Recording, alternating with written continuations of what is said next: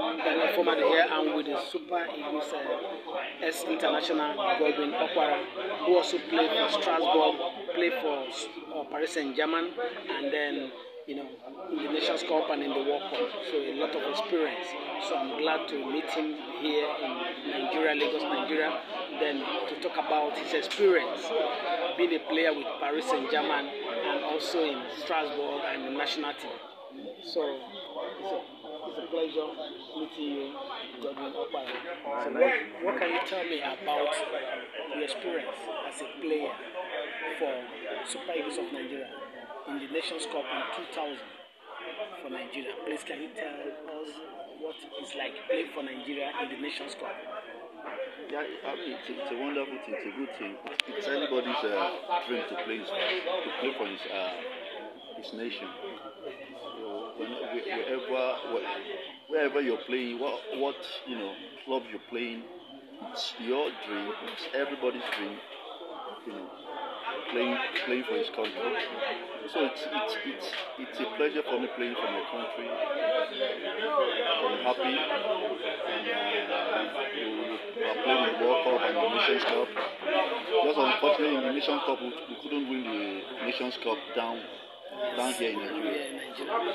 Okay, apart from that, I want to know, please, can you tell us the experience, because I've been to Parc des Princes in France, in Paris. I saw it's just scintillating, everything there is just amazing. I saw Messi, Mbappe, great players for Paris Saint-Germain. During your time, can you tell us, how you feel like playing for a big team like Paris Saint-Germain with the likes of Okocha? Yeah, it's a wonderful thing playing for a team like that. Since ever Paris was created, they're always having a big player, a very big player. When you look at the likes of Germain, the likes of JJ, Ronaldinho, so they always have very top big players around them. So whenever we are in France, the atmosphere is crazy. They have one of the craziest supporters in Europe. Yeah. So the ambience here is wonderful. It's great. I mean, you can be in a pitch and you're not seeing anything. You're not even seeing the person next to you because of the firework there. And whenever there is a game in Parc des Princes, it's always full because they have a lot of supporters coming from other regions in France to come and see them. So it's always full. It's always full. Even if Paris is not playing home, they are playing even away. It's always full. Everybody wants to come and see Paris with them. Okay. So I want to ask you, when you started playing as a young child, growing up, I know you are from Imo State, and then as a child, because why I'm asking this question is, when you played Scotland '89, I could remember the late Pelé. He mentioned about it. He said something about Alan Ball. He said you are going to be a great player in the future, which you did. You played for the national team, you played up to the World Cup senior. So, did you see anything special in that Scotland '89? So, what can you say about that? Because you achieved that feat. It's my pleasure meeting a legend, a wonderful legend like him. He knows football. When you look at him, it's like you think he's a god of football. For me, he's a god of football. The things he does with the football on the pitch. I mean, it's amazing. It's a pleasure for me meeting him. When you know something about football, when you sit down and you're not playing anymore, and you sit down, you see somebody that is on the pitch, you know that this guy has a future. That's something. I saw it. For a defender, a central defender, in that tournament in Scotland, we have great players. Victor was among. He's an attacker. Victor was among. For him not saying Victor, I was picked as the best player in that match against Argentina. Wow. We have Argentina attackers too. They are great. We have our own too.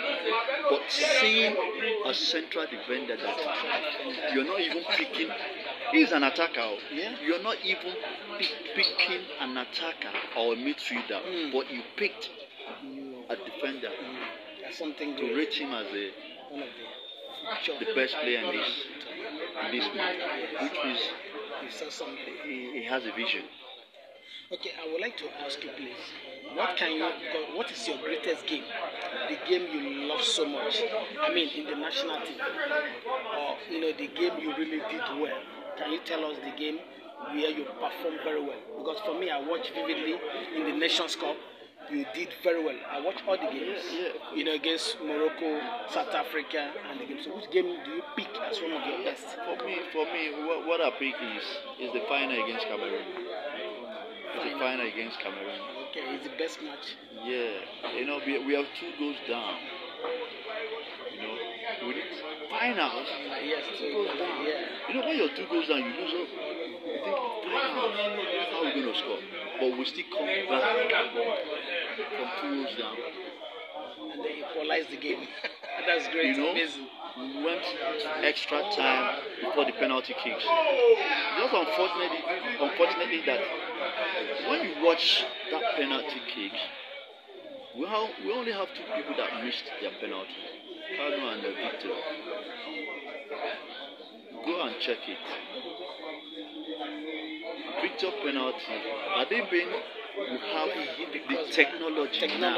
There, yeah. Like I think it's a goal. That's a regret. They won't disallow it to be a goal.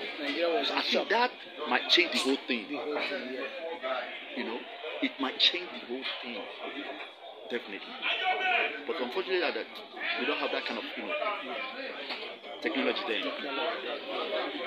So finally, before I just leave you, what can you tell us? After your career, you quit football, you retired as a legend. What can you tell the young people, the young Nigerians, the people that want to emulate you, that people want to become the great Godwin Oparas, the future Eagles? What advice can you tell us? To tell the people that want to be like you. We just keep on praying for them. Especially we legends, we will keep on praying for the youngsters.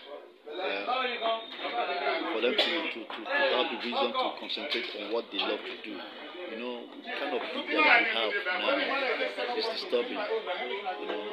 The way they are going now is really disturbing us. Kind of drugs and all what is happening around. Going to courts and everything. All these guys that we have going to court, they are all talented. So they have to focus on the game. They are all talented. Most of them are going into a wrong direction. So I just keep on praying for them that they should just settle down and look at themselves, know where and where they are good into, so that they can focus on it and make a living out of it. Thank you very much. This is our legend, Nigerian Super Eagles legend, retired Godwin Opara. So I'm glad to interview him. It's a great one to see such a legend alive, telling us his stories, playing for Paris Saint-Germain and the rest of it. So I think people will enjoy this video, seeing him talking to Nigeria and many fans around the world. So thank you. So I still remain Daniel Fomado here. So I continue to give you exclusive interviews with some great stars around football in Nigeria, around the world.